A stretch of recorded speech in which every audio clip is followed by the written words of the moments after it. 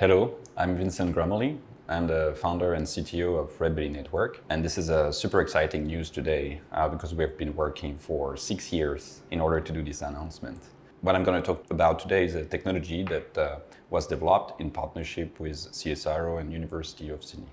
So CAT is the combination of Compliant Asset Tokenisation. And what is very important, I think, is the compliance combined with the asset tokenization, right? So if you think about asset tokenization, you can already do that with Web3 technology, right? You just take a real-world asset, for example, and then you tokenize it, which means you create a token that sits on a blockchain that would be operated by your distributed environment. The problem with that is this Web3 platform has been operated by traditional blockchains that are not fit for purpose anymore, in the sense that they do not offer this identity layer that is needed by regulation.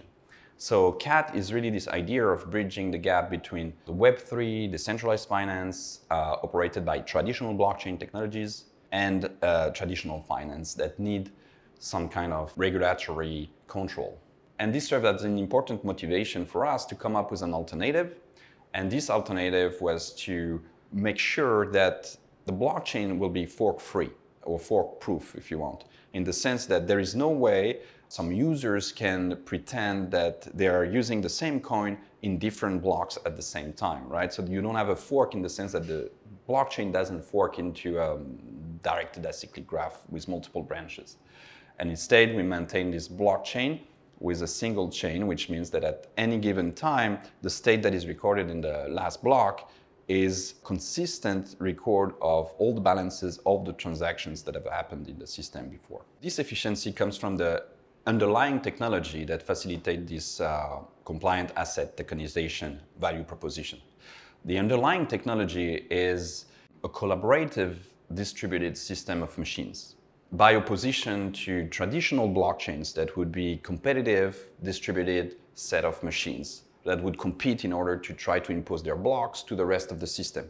In the Redbelly network, what we have with this technology instead is the collaboration of multiple distributed entities that will all propose a set of transactions that will be combined in a larger set of transactions that will be committed at the same point in time.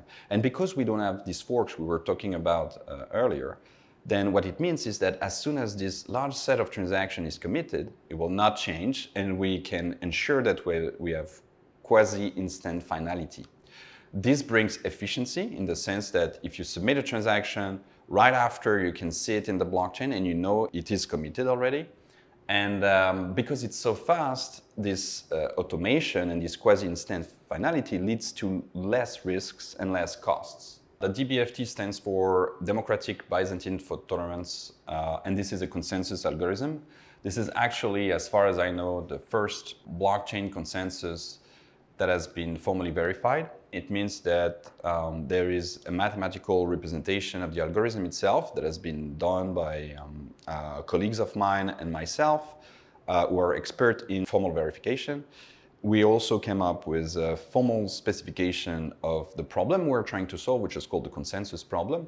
And then we fed this mathematical representation to a model checker or parametrized model checker that took these specifications as an input and output the fact that the algorithm was solving the problem in any possible executions for any system sizes. That's a very interesting result because it's drastically reduced the risk of human error in the design of the algorithm itself. So this is DBFT. This is what is used essentially to combine the set of transactions into this larger set of transactions that we often call the superblock. But to go back to the EVM compatibility, what we offer on top of this consensus algorithm that we call DBFT is a scalable Ethereum virtual machine layer, right?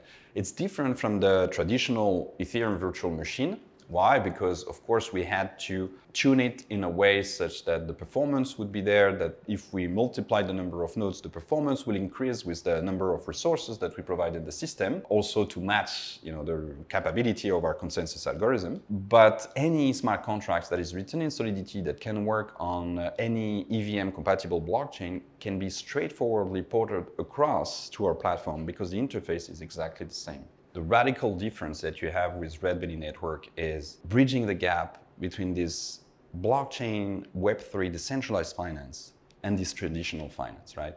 And the only way you can do that is by making sure that you comply with the regulations, right? So Redbelly Network brings this novelty of identifying all the users before they can use this Web3 technology, which is the enabler of asset tokenization, right?